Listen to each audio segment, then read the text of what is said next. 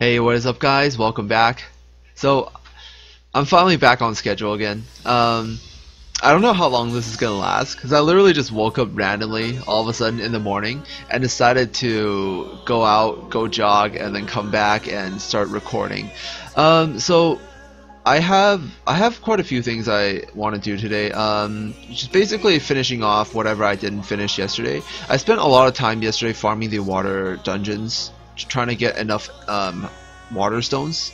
Yeah, I have exactly enough water stones. I have enough high star stones as well to make 3 more 6 stars, 3 more water 6 stars. So I think in the next few days, I basically just want to, while leveling these monsters, just keep leveling them, and then spend a little bit of time farming like golden speed 9 for some triangle slots. I don't know how many more triangle slots I actually need, but it feels like I need quite a lot because when I did the fusion for the Yuki, it gave me like 3 triangle slots for her. So, and this water siren also has 2 triangle slots. I'm not sure how many more triangle slots I need. I need at least 1 more for her, and I need after I do the Hana fusion, I'm not sure how many triangles, how the rune gem slots are going to change. I think I'm a little bit tilted. Like, it's a little bit unfortunate that I got 3 triangles instead of like what it was before. What it was before was actually perfect. It was triangle, square, and then 1 diamond. Just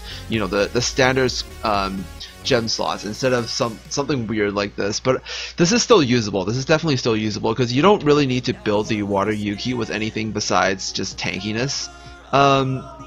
She is a sapper, she basically just saps, so you don't need to really build any damage or anything on her. You just basically want to get her as tanky as possible so she survives and just keeps putting on them saps. Alright? And the same thing with the Hana and with the other units, but I think the Hana, it would be a very, very good idea if I could get at least 1 diamond slot, because she is a healer. So if I really needed to, I could put 1 resist on her to make sure she doesn't get silenced or stunned at weird times. Basically, I want to have both my healers with at least one slot resist, or at least put them on a conviction set with high resist substats, because they're active healers, and I'm planning to run them for golem speed 10. So the way I want to do it is to have really high resist, because the B10 golems does have 1 silence.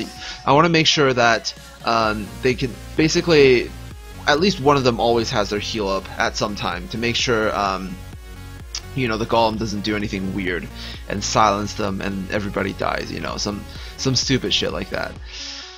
So the next little thing I want to do is actually finish my Evo 2 on my Victoria. I'm very, very close. I have basically 3 Kokomons and I have 2 mermaids ready. So I basically just need to get 1 more mermaid ready. So I need to farm 3 more mermaids in order to, I call them mermaids, they're actually sirens. I just need to get 3 more ready in order to do this fusion. So actually this is going to cost a ton of gold. I'm not sure if I want to do this right now. Actually no, gold's pretty easy to get. I just need to spend 1 night in golems and I can do this. So yeah, let's just do 2 right now, I think. And then I need to get 1 more ready, and then I'll be able to get 3. You know what would be awesome if I get a variant in the fusion? I think it's possible. Someone posted on Reddit that it's possible to get a variant off fusion.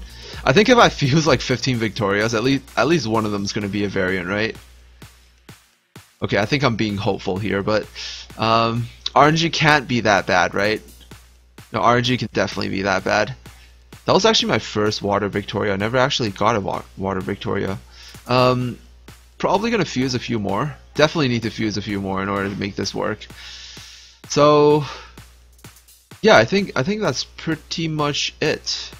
The next little thing, I'm farming the snowies in order to get ready for the fusion for my Hana, and yeah, not really working on anything else. I think that's pretty much it in terms of my progression.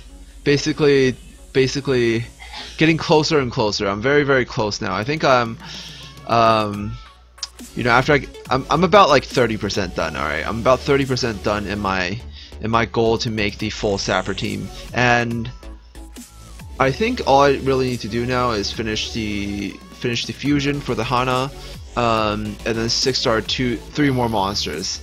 So that's definitely quite a lot of work as well.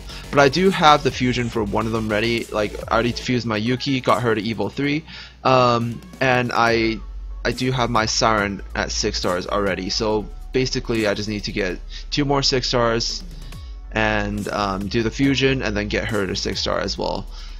So yeah, that's still a lot of work to do, but you know, I'm basically not working on anything else for the next 2 weeks or so.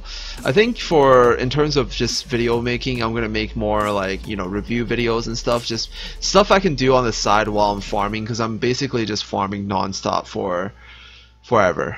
I think the end of the week is nearing, so I'm definitely gonna start doing some PvP videos again soon. And yeah, that's pretty much it. So thank you guys so much for watching, and I'll see you guys in the next video. Peace out.